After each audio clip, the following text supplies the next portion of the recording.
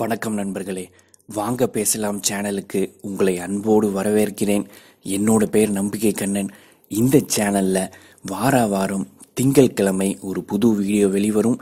தவறாம பாருங்க, உங்க நண்பர்கள்கிட்டையும் சொல்லுங்க. இன்னைக்கு நாம எதை பத்திங்க பேச போறோம்? பிரபஞ்ச ஈர்ப்பு விதியில இருக்கிற ஒரு சூப்பரான விஷயத்தை இன்னைக்கு உங்களுக்கு சொல்லி தர போறேங்க. பிரபஞ்ச ஈர்ப்பு விதியை நீங்க ரெகுலரா ஃபாலோ பண்ணினாலும் கூட இந்த விஷயம் உங்களுக்கு தெரியலனா, இந்த விஷயத்தை நீங்க ஃபாலோ பண்ணலனா பிரபஞ்ச ஈர்ப்பு விதியில வெற்றி கிடைப்பது ரொம்ப கடினம். எனவே தயவு செய்து இந்த வீடியோவை பாருங்க, முழுசா பாருங்க. கண்டிப்பாக உங்களுக்கு பயனுள்ளதா இருக்கும். வாங்க பேசலாம் யூடியூப் சேனலை மறக்காமல் சப்ஸ்கிரைப் பண்ணிவிடுங்க. சப்ஸ்கிரைப் பண்ண உடனே நீங்கள் ஒரு பெல் சிம்பிளை பார்ப்பீங்க. மறக்காமல் அந்த பெல் சிம்பிளை கிளிக் பண்ணிவிடுங்க. அப்போ தான் எங்களோட எல்லா வீடியோஸையும் மிஸ் பண்ணாமல் நீங்கள் பார்க்க முடியும். ஸ்க்ரீனில் ஒரு வாட்ஸ்அப் நம்பர் தெரியுங்க, அதுக்கு ஒரு மெசேஜ் அனுப்புங்க. தினமும் பயனுள்ள தகவல்கள் உங்கள் ஃபோனுக்கு வந்து சேரும். ஒரு சில வாரங்களுக்கு முன்னாடி என்னோட யூடியூப் சப்ஸ்கிரைபர் ஒருத்தர்கிட்ட பேசினேன். அவர் மலேசியா நாட்டில் வாழ்ந்துகிட்டு இருக்கார். அவர் என்ன சொன்னார் அப்படின்னா, நான் லா ஆஃப் அட்ராக்ஷன் ரெகுலராக ஃபாலோ பண்ணுறேன். நீங்கள் சொன்ன மாதிரி காலையில் எழுந்ததுக்கப்புறம் என்னோட குறிக்கோள்களை டைரியில் எழுதுகிறேன், கண்ணாடியை பார்த்து பேசுகிறேன், கற்பனை தியானம் பண்ணுறேன், விசுவலைசேஷன் பண்ணுறேன். இருந்தாலும் கூட என்னால் பிரபஞ்ச ஈர்ப்பு விதியில் மிகப்பெரிய வெற்றியை அடைய முடியல. நான் கேட்டது எதுவுமே கிடைக்க மாட்டேங்குது, ஏன் இப்படி ஆகுதுன்னு கேட்டார். நான் உடனே அவரை பற்றி கேட்டேன். ஒவ்வொரு நாளும் அவர் காலையிலிருந்து இரவு வரை என்னென்ன செய்வார் அதெல்லாம் கேட்டேன். ஏன் அவருக்கு பிரபஞ்ச ஈர்ப்பு விதி வேலை செய்யவில்லை அப்படின்றத நான் கண்டுபிடிச்சேன். அவரோட முக்கியமான பொழுதுபோக்கு என்னன்னு தெரியுமா உங்களுக்கு? டிவி சீரியல் பார்க்கறது, படம் பார்க்கறது, யூடியூப்ல அரசியல் சினிமா வீடியோக்கள் பார்க்கறது. இது இருந்தா எப்படிங்க வேலை செய்யும்?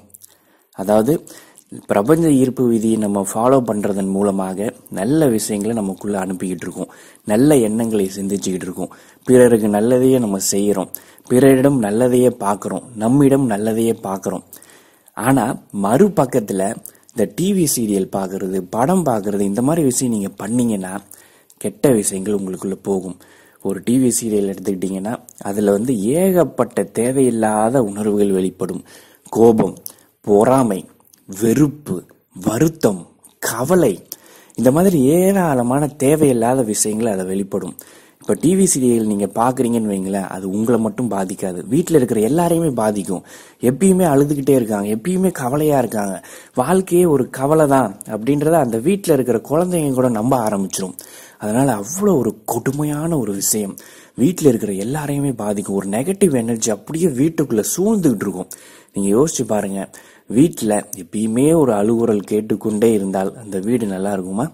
ஸோ அதுதான் மிகப்பெரிய ஒரு தவறாக அவர் வாழ்க்கையில் நடந்து கொண்டிருக்கின்றது. அதுக்கப்புறம் படம் பார்க்கறது, படத்துலையும் தேவையில்லாத பயம், தேவையில்லாத பீதியை நம்மளே ஏன் உருவாக்கிக்கணும்? அதை பார்த்து நம்ம என்ன அதை பார்த்தே ஆகணும் அப்படின்ற கட்டாயம் இருக்கின்றதா? கண்டிப்பா இல்லை.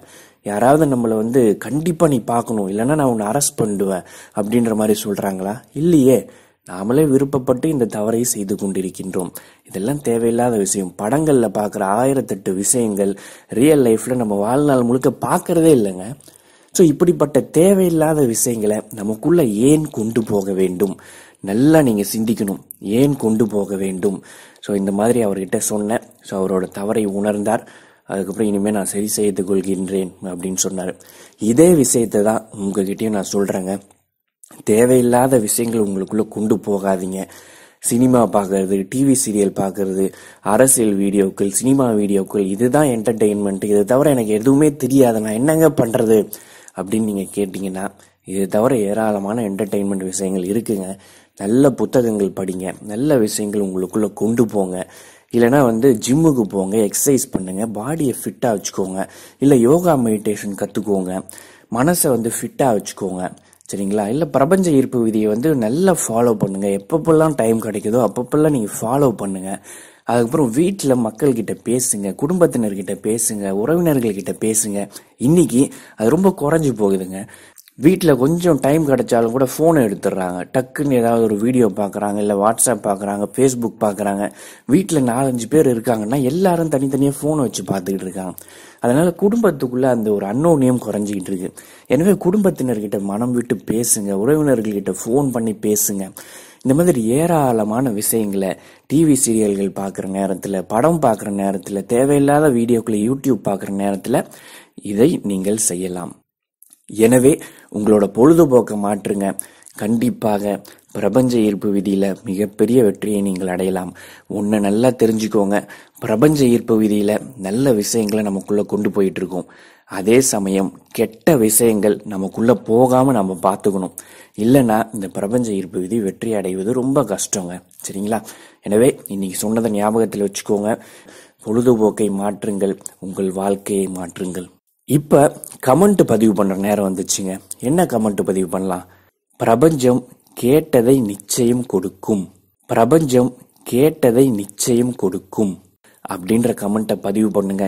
இந்த கருத்து உங்களோட மனதிற்கு செல்லட்டும், இந்த கருத்து உங்களோட ஆள் மனதிற்கு செல்லட்டும், இந்த கருத்து பிரபஞ்சத்திடம் செல்லட்டும். நீங்கள் ஆசைப்பட்டதை இந்த பிரபஞ்சம் கண்டிப்பாக உங்களுக்கு கொடுக்கும். இவ்வளவு நேரம் இந்த வீடியோவை பொறுமையாக கேட்ட உங்கள் அனைவருக்கும் நன்றி. நீங்களும் உங்களுடைய குடும்பத்தினரும் உடல் நலத்துடனும், மனநலத்துடனும், உணர்வு நலத்துடனும், செல்வ செழிப்புடனும், மகிழ்ச்சியுடனும், மன அமைதியுடனும் வாழ வேண்டும் என்று எல்லாம் வல்ல பிரபஞ்சத்தை வேண்டிக் கொள்கின்றேன். ரொம்ப நன்றிங்க. வணக்கம்.